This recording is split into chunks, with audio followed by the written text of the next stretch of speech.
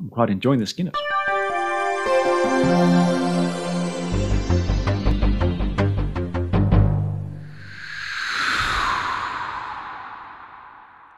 Autonomous passwords.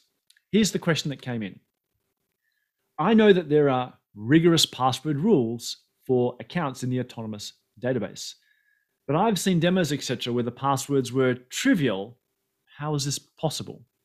And I have to admit, I was skeptical when I saw this because I've had the same thing. You go to the Autonomous database, you try to create a user, and immediately get an error saying, you've got to have 10,000 characters, it's got to have a symbol and a number and all sorts of stuff. We're very rigorous when it comes to security on the Autonomous database. And let's face it, a lot of us on our own playthings want to have, Scott Tiger, user Joe/Joe, etc. But someone claims that they saw these trivial passwords, easy to hack passwords, on the Autonomous database. How is this possible? Is there a leak in the security rules?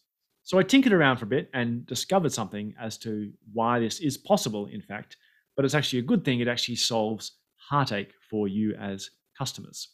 There isn't a leak in security. Let's do a demo to see how this is working. This is actually my own free Autonomous database, one of the free forever databases. If you haven't got a free forever Autonomous database, I thoroughly encourage you to get one. Literally go clouds.oracle.com/free, sign up, and you get 2 Autonomous databases. Exadata hardware, 20 gig of storage, CPU, 20 gig of storage. You got a free database. On the Autonomous database, if you're not familiar with it, the sys or system password, your administrator password is called admin. So I'm logged on as admin. Just to prove that the password rules are stringent, if I try to create a user called Scott2 identified by Tiger, it says, yep, I failed the mandatory profile. It has to be 8 bytes. I think it has to have a numeric in it. It has to have mixed case, etc., etc. So just simple proof there that you can't just use the familiar old passwords. But I can do connect Scott/Tiger to the same database. Yes, that password's about to going to expire in a month's time, but that shows I could use a trivial password. What's going on? Now, I want to stress the Scott account doesn't come delivered for you in the Autonomous database. So this is not some special account that because it's special, they give you the Scott/Tiger. I had to create this in preparation for this demo. The question is, how did I do it, given that I'm not allowed to use Tiger, but somehow I managed to get an account with Scott/Tiger? I didn't hack the database. I didn't do anything like that. It's actually a facility we do to make life easier for you as customers. I've reconnected as admin. I'm going to drop that user. So Scott/Tiger is now gone from my database. I'm now connecting to my local database, the one running on this machine here, DB19PDB1, and I'm exporting the Scott schema. And as we know, it's just, I think, 3 or 4 tables.